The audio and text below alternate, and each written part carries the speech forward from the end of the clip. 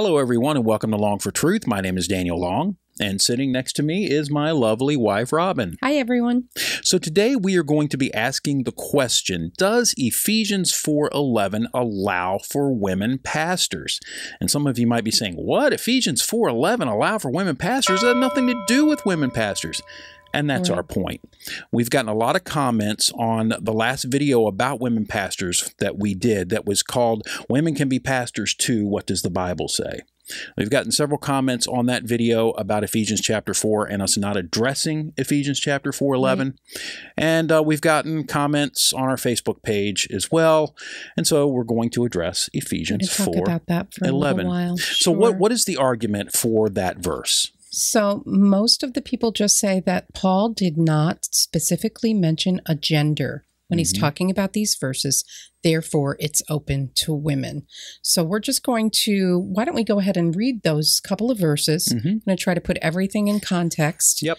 And hopefully answer some questions for the people that had questions. So go ahead and read the verses. Sure. So we're in Ephesians 4, verses 11 and 12. And he gave the apostles, the prophets, the evangelists, the shepherds and teachers to equip the saints for the work of ministry, for building up the body of Christ. And so the argument is what again? Because Paul did not mention any genders, he didn't say he gave men as apostles or anything like that. So therefore, women can be apostles, prophets, evangelists, shepherds, and teachers. And we didn't really even address these verses in our video because they don't have anything to do with the qualifications of a pastor. So why don't we take a quick look at the passages that Paul wrote that do have something to do with this topic of women pastors. And just to put everything in, kind of paint a picture here. So Paul wrote Ephesians in around AD 60, I think, 60, 62. About 5 to 7 years prior to that, he wrote 1 Corinthians, where he addressed women in the church. So that's the first passage that we're going to read, and it's chapter 14. Chapter 14, starting in verse 33? Yes, verse 33. So why don't we go there? Sure. Starting in verse 33, for God is not a God of confusion, but of peace. As in all the churches of the saints, the women should keep silent in the churches, for they are not permitted to speak, but should be in submission, as the law also says. If there's anything they desire to learn, let them ask their husbands at home, for it is shameful for a woman to speak in church. Or was it from you that the word of God came? Or are you the only ones it has reached? If anyone thinks that he is a prophet or spiritual, he should acknowledge that the things I am writing to you are a command of the Lord. If anyone does not recognize this, he is not recognized.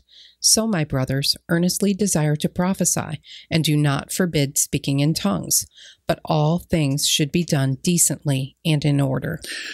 So in the context, this is talking about spiritual gifts, but Paul is addressing women speaking in church here. And one of the things I want to note here is what Paul says in verse 33. He says, as in all the churches of the saints, the women should keep silent in the churches. This isn't just one, and I've had people say, well, you're just using this misunderstood passage to promote women being silent in churches. Right. And you have to understand, you see, this is talking about the Corinthian church. Where the women were out of control. Yes, where the women were out of control. But what does Paul say here? He says, as in all the churches of the saints. And I don't understand why people kind of leave that part out when they're talking about this passage of Scripture. Sure. So before we put Ephesians 4:11 back into its context, I wanted Robin to read a portion of a commentary on 1 Corinthians 14. Now, this comes from the Concordia commentary series, and it's written by Gregory Lockwood. So why don't you just read that portion? Because I just think it really goes well with this passage of Scripture. Sure. Just as not all are apostles, not all are prophets, So not all are pastors and teachers, and not only women are excluded from the pastor office, but also most men. For most men have not been called to the office, nor have they been given sufficient aptitude in teaching. The ministry can be difficult enough in these turbulent times, even for men who are apt to teach. This aptitude is the one qualification on Paul's list of qualifications for pastors, which is not required of every Christian man. Since God has called the church into existence through the gospel, he has every right to select those whom he chooses to be pastors and to establish such qualifications as he desires pastors to have.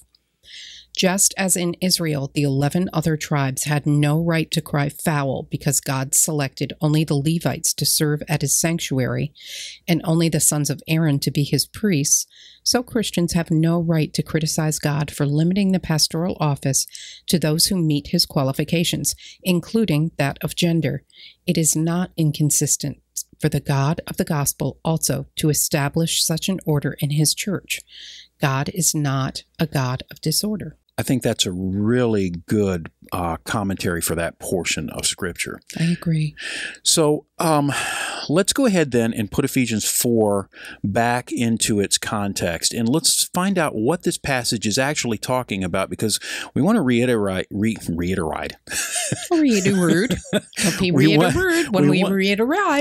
want to reiterate that this passage is not a passage of talking about the qualifications of a pastor. That comes in another place. And in addition, one more thing that I want to mention before we look at the passage, and we said this over and over again in our last video, we are not saying that women cannot be in ministry. We are not saying that women can't teach other women in the church or teach children in the church or have other ministries. We are not saying that women can't present the gospel outside of church to men. We're not saying anything like that. We believe that they can.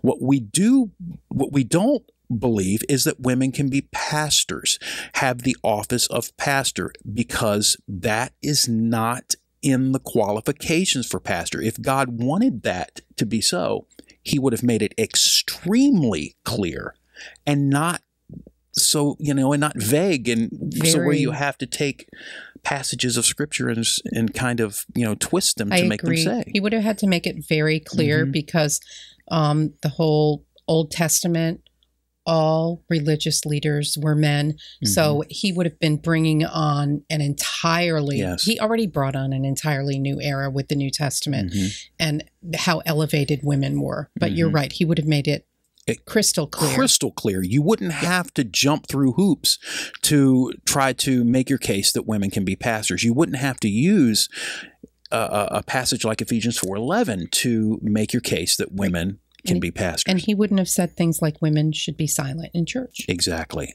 All right. So, Robin, why don't you start with Ephesians 4 verse 1, and let's put 11 back in its context. Let's find out what this whole passage is talking about. Sure. So Ephesians 4 is all about unity in the body of Christ.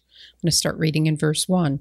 I, therefore, a prisoner for the Lord, urge you to walk in a manner worthy of the calling to which you have been called, with all humility and gentleness, with patience, bearing with one another in love, eager to maintain the unity of the Spirit in the bond of peace. There is one body and one Spirit, just as you were called to the one hope that belongs to your call. One Lord, one faith, one baptism, one God and Father of all, who is over all and through all and in all. But grace was given to each of us according to the measure of Christ's gift. Therefore it says, when he ascended on high, he led a host of captives and he gave gifts to men. In saying he ascended, what does it mean but that he had also descended into the lower regions, the earth? He who descended is the one who also ascended far above all the heavens, that he might fill all things. And he gave the apostles, the prophets, the evangelists, the shepherds and teachers, to equip the saints for the work of ministry, for building up the body of Christ, until we all attain to the unity of the faith and of the knowledge of the Son of God, to mature manhood, to the measure of the stature of the fullness of Christ, so that we may no longer be children tossed to and fro by the waves and carried about by every wind of doctrine, by human cunning, by craftiness in deceitful schemes. Rather, speaking the truth in love, we are to grow up in every way into Him who is the head, into Christ, from whom the whole body, joined and held together by every joint with which it is equipped, when each part is working properly, makes the body grow so that it builds itself up in love. Very good. And these gifts that are given to the body are people gifts. In other words, these aren't spiritual gifts. These are gifts, offices that Christ has given to His church. And every commentary that you and I have looked at, and I've got dozens of commentaries, but every commentary that I looked at said that the apostles there, and mentioned in verse 11, He gave some. And, He gave the apostles. The ESV says the apostles, but a better translation is He gave some to be, or some as apostles.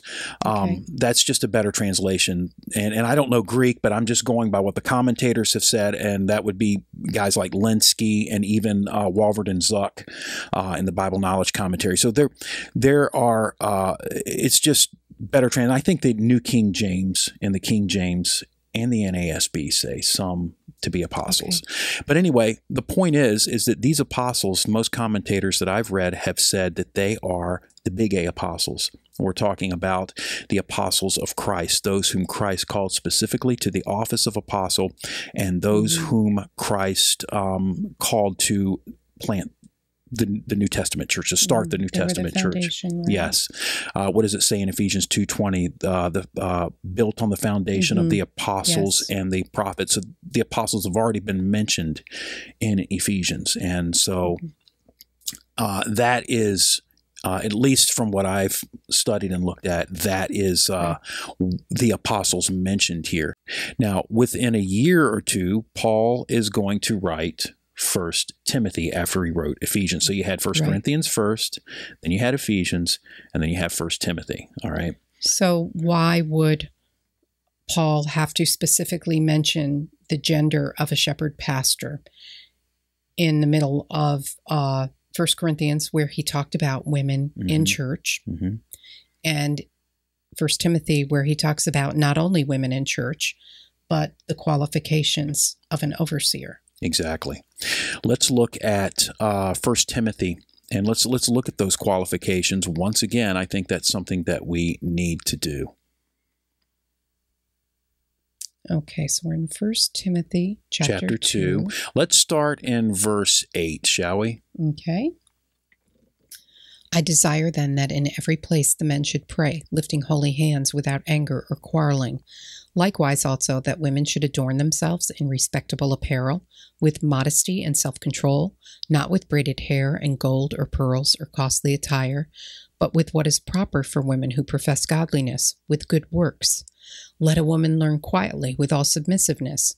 I do not permit a woman to teach or to exercise authority over a man. Rather, she is to remain quiet. For Adam was formed first, then Eve, and Adam was not deceived, but the woman was deceived and became a transgressor. Yet she will be saved through childbearing if they continue in faith and love and holiness with self-control. One of the things that I want to mention before you move on is where Paul says, I do not permit a woman to teach or to exercise authority over a man. Rather, she is to remain quiet. Like you said, this is sandwiched in between 1 Corinthians, then you have Ephesians, and now you have 1 Timothy. And Paul is saying the same exact thing in 1 Timothy that he said in 1 Corinthians before he wrote Ephesians. Correct. So that would mean if he wanted to say something about, if the passage in 1 Corinthians where he says for women to remain silent was just for the Corinthians, he would not have put that there in 1 Timothy. I agree. And for someone to take the passage in Ephesians, verses 11 and 12, and try to use those as justification for women pastors, they have to jump through a whole lot of scriptural hoops to get to that point. So they have to figure out how they're going to get rid of that 1 Corinthians passage. So that passage was just to specific women. And then they have to go to 1 Timothy, and they have to jump through that hoop, not even to mention Adam and Eve and what God said about that. So exactly. And again, we have to reiterate, and I've said this even in the comments, the passage, the entire passage in Ephesians chapter 4 has nothing to do with the qualifications of You're a right. pastor. So why don't we go ahead and read what those qualifications are? Sure. So we're in 1 Timothy chapter 3, starting in verse 1. The saying is trustworthy. If anyone aspires to the office of overseer, he desires a noble task. Therefore, an overseer must be above reproach, the husband of one wife, sober-minded, self-controlled, respectable, hospitable, able to teach, not a drunkard, not violent but gentle, not quarrelsome, not a lover of money. He must manage his own household well, with all dignity, keeping his children submissive. For if someone does not know how to manage his own household, how will he care for God's church? He must not be a recent convert, or he may be puffed up with conceit and fall into the condemnation of the devil. Moreover, he must be well thought of by outsiders, so that he may not fall into disgrace, into a snare of the devil. One of the things I wanted to mention as well is that the qualifications of a pastor are mentioned not just here in 1 Timothy chapter 3, but they're also mentioned in Titus chapter 1. So that's really important. So it almost kind of puts like a double stamp of of what the qualifications of a pastor are. This is what he says in Titus chapter 1. This is why I left you, and starting in verse 5, this is why I left you in Crete, so that you might put what remained in order and appoint elders in every town as I directed you. If anyone is above reproach, the husband of one wife, and his children are believers, and not open to the charge of debauchery or insubordination.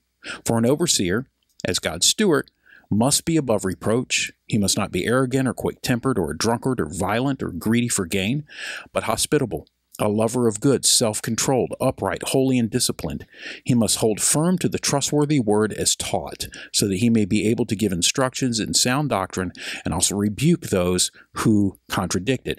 Notice what Paul says here. He says the same thing in Titus that he does in 1 Timothy, that a pastor is to be the husband of one wife.